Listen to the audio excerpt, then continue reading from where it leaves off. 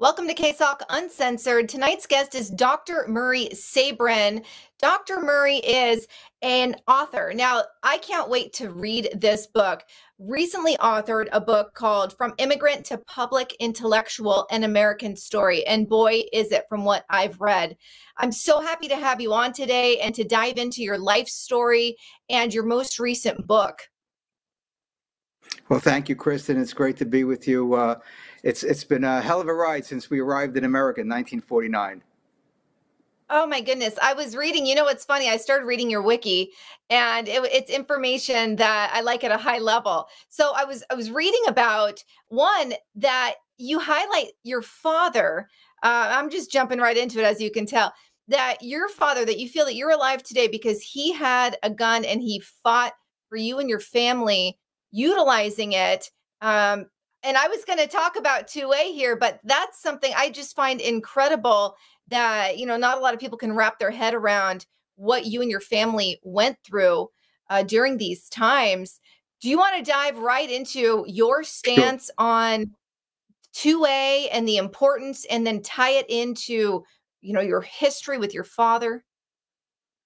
Well, my father entered the Polish army in 1939 when Germany invaded Poland, and he was in the Polish army for a while, and he was captured, put in a labor camp, and he was nearly shot because he was falsely accused of stealing a hammer, and he relays that in his memoir called We Dare to Live. And he escaped from there. It was a low security camp.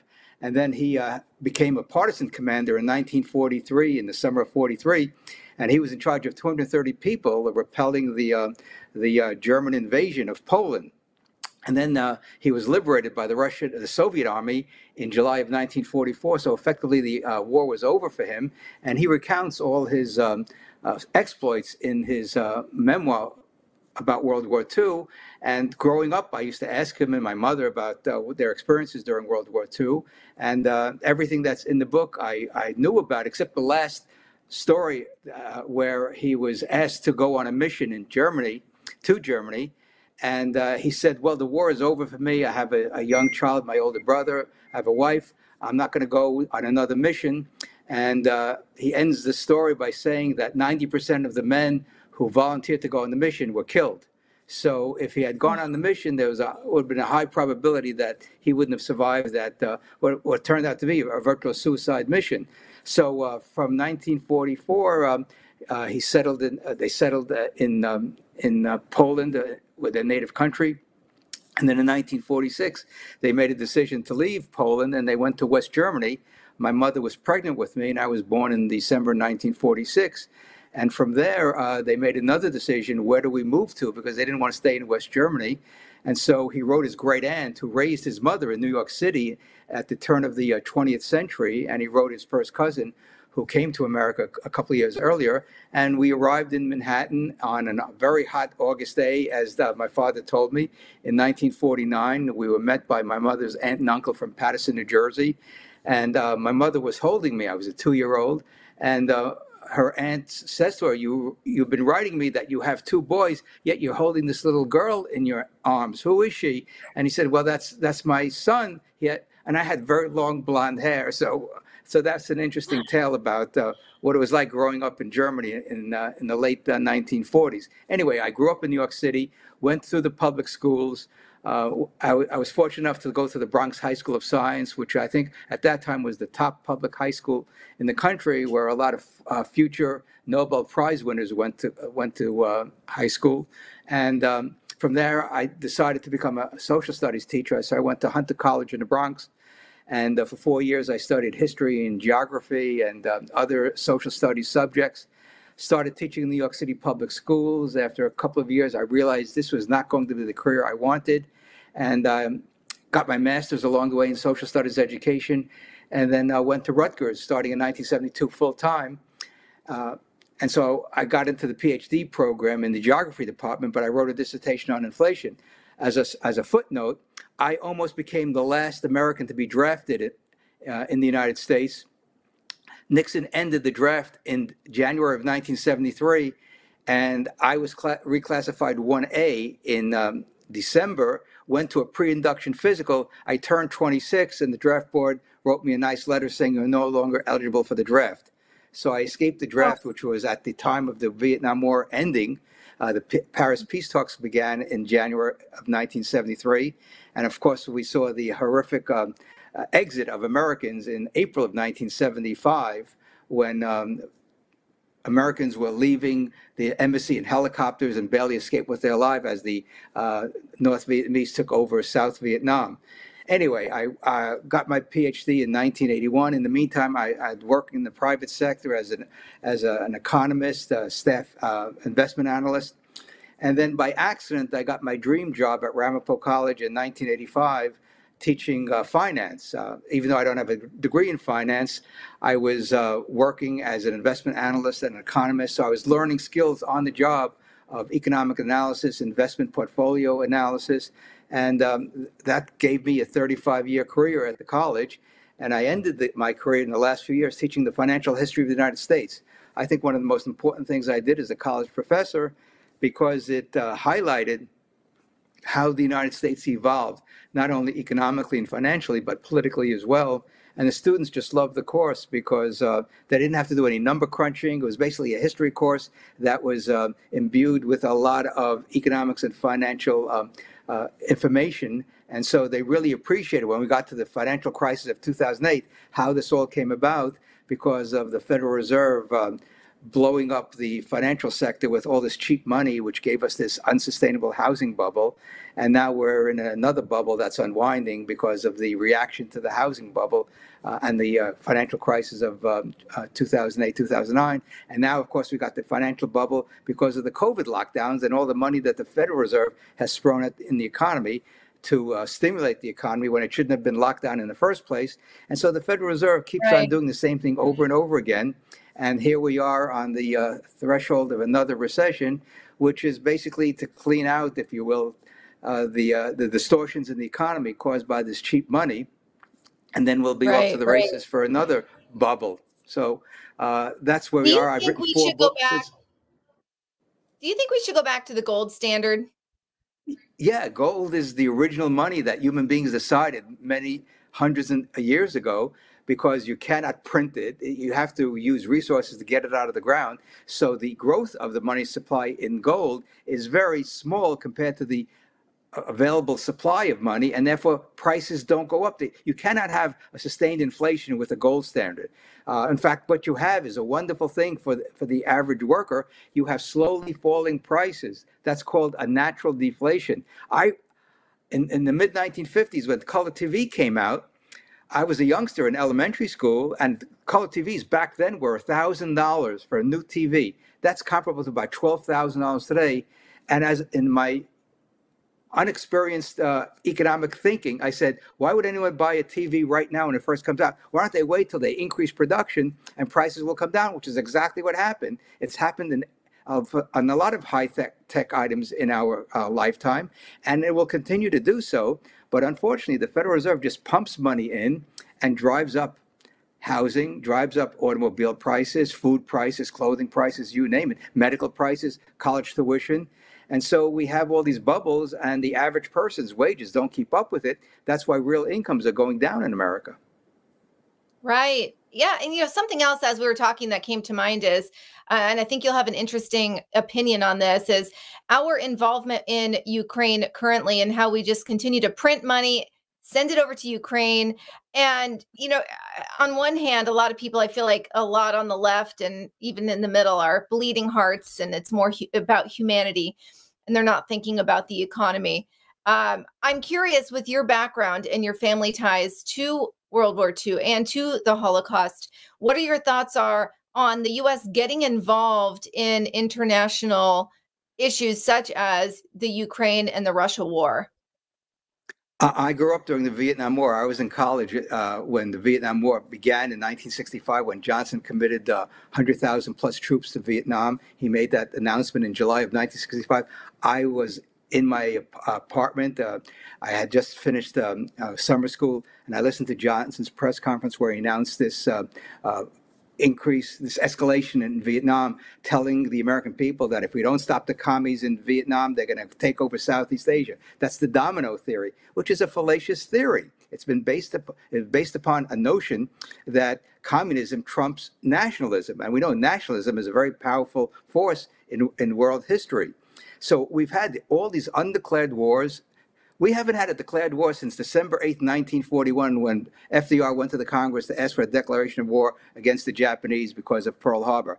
Since then, it's been just encroachment based upon a fallacious theory that we have to fight wars overseas to either promote democracy, which I don't know where it's written in the Constitution, that's our responsibility, or we have to topple dictators. And there's so many dictators in the world, we'd have wars every single day of the week.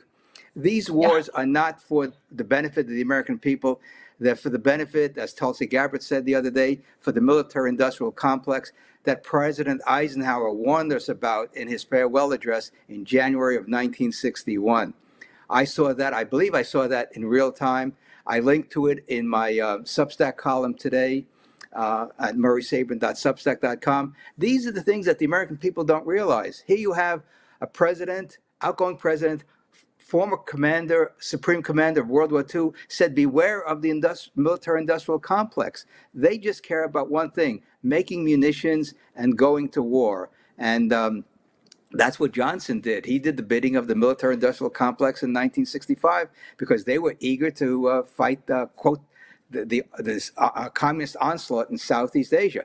Well, I was in Vietnam. Communist ruled Vietnam. It's a pretty... ironically, they have a lot of free markets there, and they don't like the Chinese. They were ruled by the Chinese for 1,000 years. They hate the Chinese. They love the Americans because they saw what the Americans were doing to try to stop the war in the 1960s. And so people overseas realize that the American government, bipartisan support of Republicans and Democrats, support this untenable policy, this destructive policy of going to war that doesn't benefit the American people and causes havoc overseas. So I've been in the pro-peace camp for decades because given my own history, my family's history of war, you only fight a war when someone invades you. You don't fight a war because you think you're doing good overseas. And that's the difference between what my father did to protect himself and my mother and his fellow Poles in Poland. And war basically is nothing more than legalized murder. Let's tell the truth. It's nothing more than legalized murder. We can't fight anybody because we disagree with them. We try to settle it peacefully. And so governments have an agenda of their own that have nothing to do with the welfare of their own people. Yeah, I completely agree. Let's go to commercial and we will jump right back in.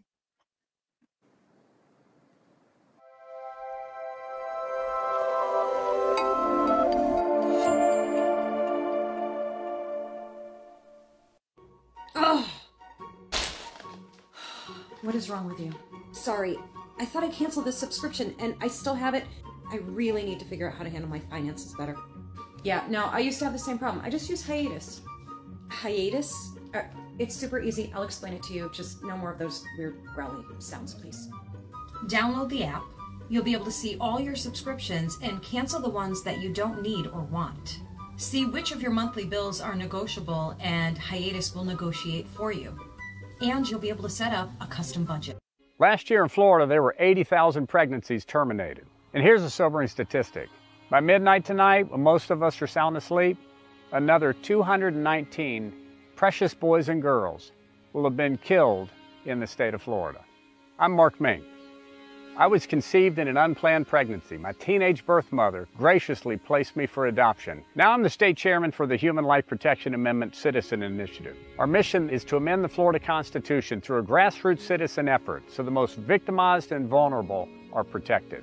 To accomplish this, we need almost 900,000 signatures from registered voters across the state of Florida by February 1st of 2024. With the bloodshed of the most precious happening on our watch, I'm asking for your help to build a wall of protection around these preborn lives, a constitutional wall of protection. Their very lives depend upon it.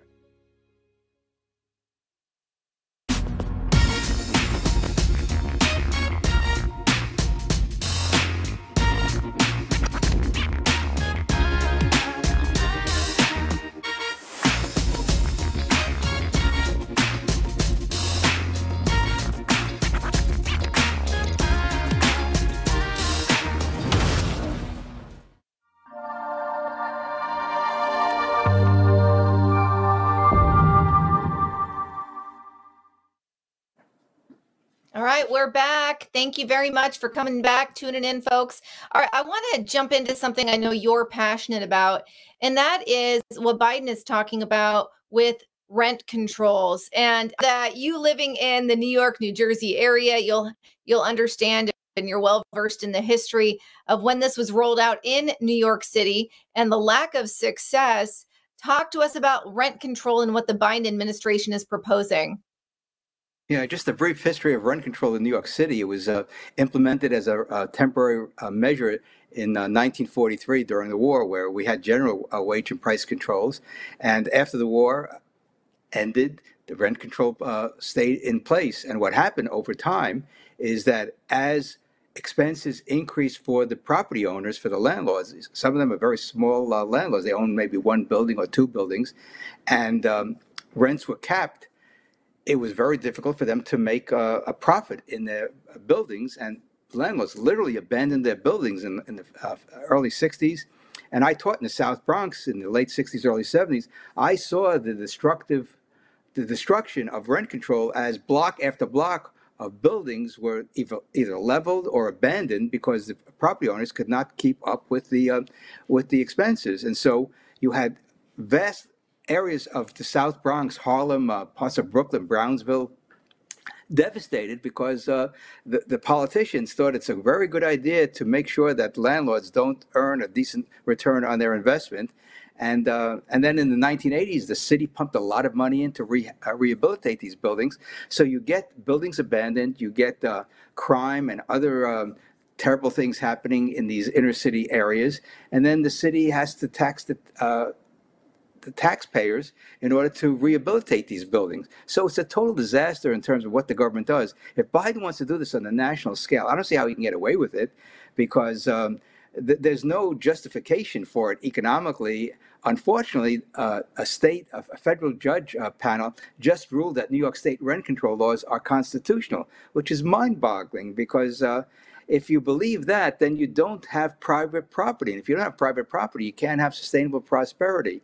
And you have a gross violation of the Fifth Amendment, where it says if you're taking up private property for public use, it's got to be justly compensated.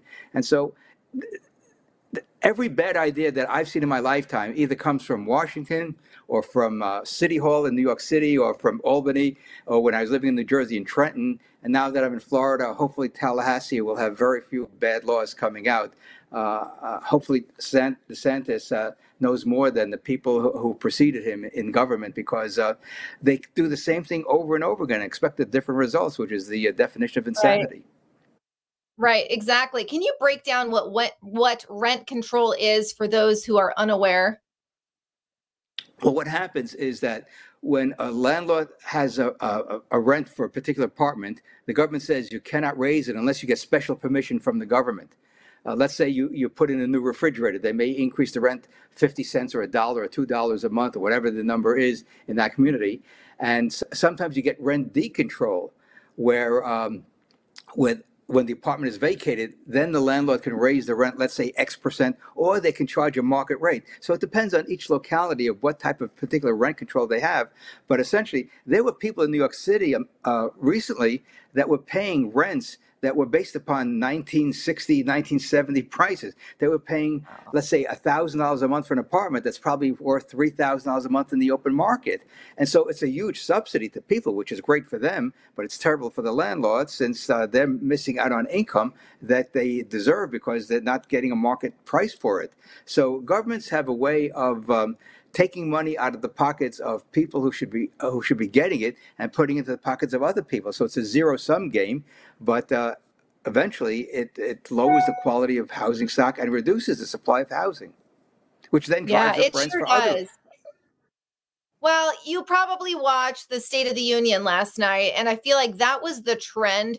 For when I could actually make out what Biden was saying, I was hearing a lot of future talk about he wants to really get government control over, he wants to go even further on the bank fees and all of the bank breakdown. Basically, he was talking about the bank statements. He wants to break it down, overdraft fees, yada, yada.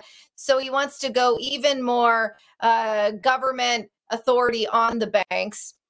But also, this was new, at least for me.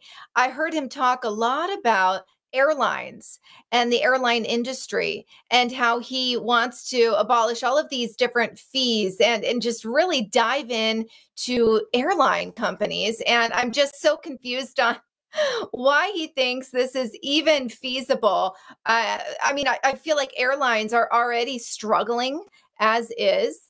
Talk to me about what you took from the State of the Union last night. Well, from an overall perspective, what he's asking for is to take the New Deal and Great Society and put it on steroids and just expand the size and scope of government and mandate and regulate every aspect of our lives. When he said that the oil companies will be around for another 10 years, I mean, this is insanity. This is energy fascism. I mean, people need coal and oil, especially oil and natural gas, in order to heat their homes, drive their cars, drive their trucks, and so on and so forth. This notion of green energy is a total disaster. It's not feasible the way it is structured today. And they don't believe in markets. They don't believe in supply and demand. They don't believe in entrepreneurship. And when he says, I'm a capitalist, I mean, that's a big lie, because capitalism is not about regulating the private sector. It's letting the private sector do what it does best, which is provide goods and services for people at lower and lower prices. That's the essence of capitalism and free enterprise.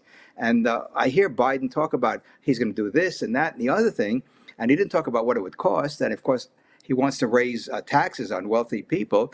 And if he increases tariffs, that's a tax on low and middle income folks, because a tariff sometimes gets passed on to consumers in higher prices. So when he says that taxes won't go up for people making less than 400,000, he's not telling the truth, because a tariff is a tax. Right. They're just going to work it into the cost. So, yeah, government overreach was the theme last night. I'm also curious what you thought about how Republicans responded when Biden was really just lying through his teeth with all of them right there. What were your thoughts on the outrage that we witnessed coming from the Republicans? I would imagine some of them had to take some medication to stay calm during his speech, because things that he was saying, namely the border is we're working on the border. He had control with the Congress. The Democrats had control for 2 years, and we've had a flood of immigrants coming in. Being an immigrant, I don't want to shut the door. That would be hypocritical on my part. But we came here the legal way. My father was interviewed in West Germany thoroughly because of his activities during World War II. In other words, we didn't come here by the back door and get interviewed here. He was interviewed in West Germany. So if people from South America and Central America want to come here from the Caribbean, stay in your home country, go to the American embassy or consulate, get interviewed, make sure you don't have a criminal record, make sure you have a sponsor like we did coming to America, so that sponsor would take care of you, so you wouldn't be a burden on the taxpayers. And if there are job opportunities, there are 10 million job vacancies in the United States. I don't know how many of the high-level jobs immigrants can fill, but the point is there's a lot of work in America that could be done. This is a simple solution. It's called staying at home and getting vetted. That's the solution, and getting a sponsor. If they did that, we would end the crisis at the border, and we wouldn't have people crossing the Rio Grande, some of them pregnant, in bad physical shape. And we don't know if people are coming in with any sort of illnesses, tuberculosis, COVID, you name it. And so it seems to me this is a humanitarian breakdown that is responsible right at the feet of the Biden administration. Yes, I concur. I want to pivot to, you wrote a book about taxation, and I'm curious if you believe in the sentiment that taxation is theft. Oh, there's no question about it. As economists would say, it's an involuntary exchange. That's a polite way of saying stealing. I mean, there's no way of getting around it. Taxation is the coerced obtaining of funds from the people. And so in my book, I pointed out, Tax-Free 2000, we essentially could have a tax-free America, which is, we had a lot of that before the income tax. The only taxes we had were tariffs and some excise taxes, and that was about it. And so, and the country prospered for 100+ years without an income tax, without all these taxes. And so the point I make in that book is that the taxation issue is really a spending issue. everything the government does except national defense, which we don't have, we have a huge military industrial complex. Everything the government does can be done by the private sector or the nonprofit sector. Therefore, there's no need for this huge Leviathan in Washington, D.C., regulating and spending money on infrastructure, and the private sector can do infrastructure. We have private railroads, we have private cruise lines, we have all these infrastructure utilities, we have private roads to some extent. The history of America is private turnpikes built with private capital. So there is enough capital in the United States and around the world for all these things to be done by the private sector, who can do it more efficiently, more effectively, and keep the country going in a very positive direction. Instead, we have a huge bureaucracy in Washington. We have an IRS that doesn't produce anything. All it does is harass taxpayers. And so we need to go back to the basics of what does it mean to have a free society. And that's really the essence of that book on taxation called Tax Free 2000. Fantastic. I'd like to read that one as well, cover to cover, because that is important. We need to be able to understand that you can thrive without taxation as is. We're coming up on just 2 minutes left, but I want to ask you an important question that I've been covering lately. Do you feel that people as a whole are so focused on what's happening in Washington that they lose focus on local, county, and city leaders, and therefore they are getting away with whatever they want? That's a great point, because this is where politics and a free economy go hand in hand. Everything takes place at the local level. We live in a one geographic area. We work there. Everything that is important in our lives is within probably 50 miles of where we live. So we should concentrate on making sure we have good roads, good schools, good medical care, good retailers in our area. And Washington tries to do the big stuff, and it's failing miserably with Social Security, Medicare, and Medicaid. Those programs are financially unsound. And so we should stick to what's going on locally to improve our communities, work with nonprofits who do very great work. Habitat for Humanity, we just donate to the local Habitat for Humanity. They have a big drive. We donate still to nonprofit health centers up in New Jersey, which one of them I helped create. The others I support because I've been the supporters for a couple of decades up there. They're doing great work. And so these are the things that I do personally in order to improve the community that I live in. I love that. I'm finding just recently that there's a lot going on at the county level, even here locally where I live, that I had no idea about, such as Eugene, Oregon, not too far from me, where they're no longer going to allow gas hookups in new builds, in new homes. And, and the list goes on what's happening behind closed doors. So we need to stay vigilant. Can you share with people where they can find you? Yeah, I write on Substack, murraysabrin.substack.com. I have a short piece today on the State of the Union message. My books are available on Amazon. My autobiography is from Immigrant to Public Intellectual, An American Story, and the publisher priced it so low that he hopes people will buy multiple copies and give them out to their friends, relatives, colleagues, business partners, what have you, because I'm very proud of this book. It covers my arrival in America, and it ends with my 1997 New Jersey gubernatorial campaign, when I became the first third-party candidate to receive matching funds, which required me to be in debates with the two major party candidates. And we had some impact down the road after the election in terms of getting the speed limit raised, automobile insurance deregulation, free speech, a whole host of things we got accomplished. And you don't have to win as a third party to get to impact public policy. The perfect example is 1912 Socialist Party platform. They didn't win anything, but virtually everything's been enacted in the past 100 years. Absolutely. I think you are a true inspiration and people can learn from you. So please pick up his books. Get them all. I think you've written more than 2. So check them out. It's been an absolute honor to have you on here. There's so much more we could dive into. We should do this again. Thank you very much for tuning in, everybody. Always a great guest on KSOK Uncensored. We'll see you next Thursday.